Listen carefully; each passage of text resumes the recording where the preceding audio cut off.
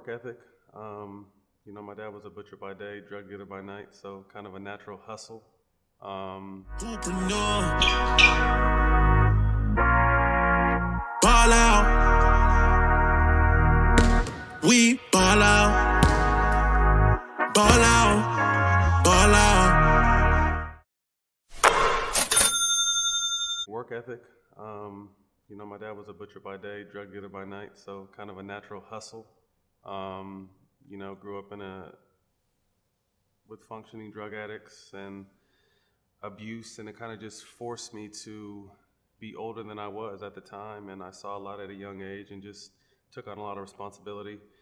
And I just think it prepared me for the roller coaster, which was my career. Drafted in the second round, didn't make it, played in the D League for a little bit, and then was called up to the NBA. Like I said, I just think it prepared me for the ups and downs of professional sports, life off the court, and moving forward past my career. People think when they're drafted, they're good, and that's the furthest thing from the truth. If you're not like a lottery pick, you got to still earn your spot. So I think it just kind of gave me a taste of what I didn't want. This is probably the second year of the D League, and it was terrible. So I was just like, this is not what I'm intended to do.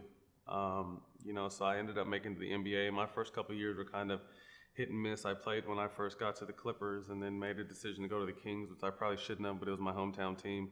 And then got traded to Philly with Chris Webber and sat on the bench for like 2.5 years. So I was almost, had a little bit of self-doubt. And fortunate enough, I ended up going to Golden State in 2006, and from there kind of became a household name and really solidified myself in the league. My reality was, after being drafted, or actually before I got drafted, I got an Escalade, figuring I was going to be in the NBA, and that was the car I wanted. And then when reality set in that I didn't make the team and had to go to the D League, I ended up having to sell that car because obviously I couldn't afford it. So I learned that at an early age that, you kind of have to kind of watch your spending, obviously, because I came from absolutely nothing. So I was figuring, hey, I'm going to be making a couple $100,000. I'm going to get a car I want and kind of live my life. But like I said, going to the D League was, I think, a couple thousand every 2 weeks, maybe 4,000 a month, 5,000 a month. Like I said, it was early on, so I kind of just had to adjust from that standpoint. But to me, it wasn't so much about what I was earning. It was just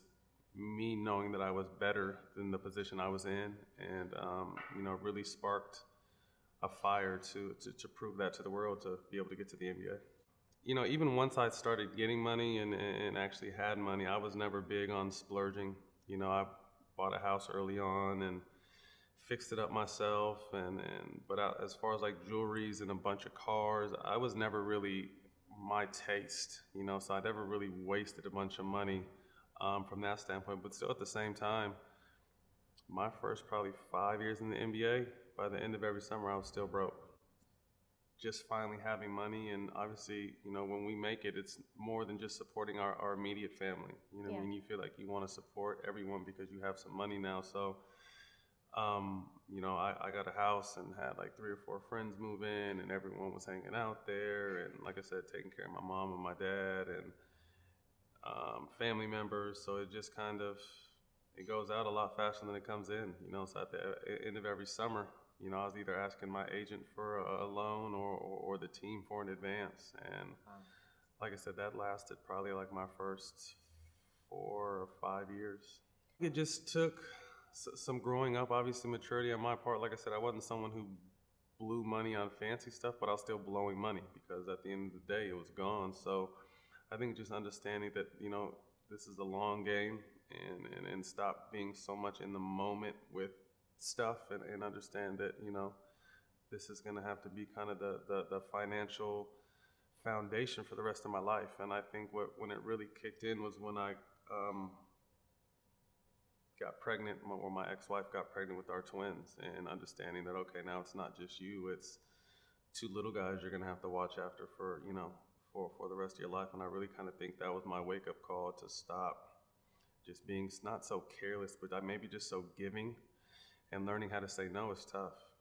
Learning how to say no is tough to people, especially when all you've been doing is giving. The first time you say no, it's just like crazy because it's my money in the first place. But really learning how to say no to family, to friends, and to opportunities that really aren't beneficial for me, I think was probably the first step to actually starting to save money. I think the game is so much different now because business is talked about and investing is talked about and saving is talked about. And when I came in the NBA in the early 2000s, it wasn't. You know, if whoever can remember back then, it was just about cars and jewelry and flashing. You know what I mean? Like the older players weren't talking about business with the younger players, and it wasn't really a conversation. Now it's such a huge topic of conversation, and not only basketball but professional sports at all. It's just, you know, that business off the court or off the field. And that wasn't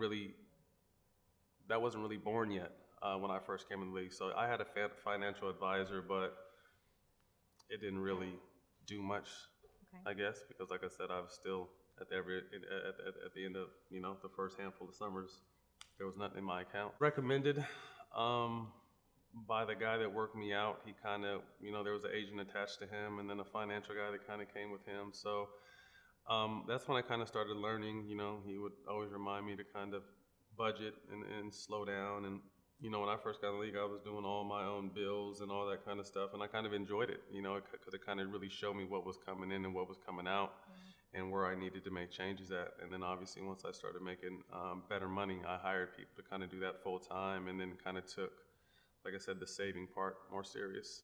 You know, I came from food stamps and check to check and stuff like that. So to be able to be a young 20-something with a bunch of money, I think I did what a handful of guys do, which is spend it. You know, that money is burning a hole in your pocket, you know, so I spent it, you know. So to like I said, after the first handful of years, I kind of realized, okay, this is a long-term play and you kind of have to slow down and understand. So that's when I kind of started educating myself, you know, handling my own bills for a time and kind of understanding how much faster money goes out than it comes in. So like I said, it was just step by step, and I still have to catch myself from time to time, like, do I need this or do I want this? You know, that's something I always ask myself. And then I heard Jay-Z say, don't buy something unless you could buy it twice. Yeah. Which made a lot of sense. You know what I mean? Like, don't buy nothing unless you could buy two of them and still be comfortable. You know, so that's when it comes to big purchases. That's how I kind of look at stuff now. So I kind of just live frugally, you know. I chill. Like, I'm not flashy. Like, I dress up if I have to go to work. Other than that, I'm in sweats. And, you know, my life is my kids. So I've done all the living and not living, but done and seen every big party and everything you can imagine, and islands and planes and all that kind of stuff. So now it's just like, okay, let me continue to build for the long game and have my kids, you know, set my kids up for financial stability for whatever they decide to do, and be able to help my family and their kids. And kind of that's like my passion and my fun now. Like, you know, what can I do to make more money is kind of what drives me now. Hoopreneur.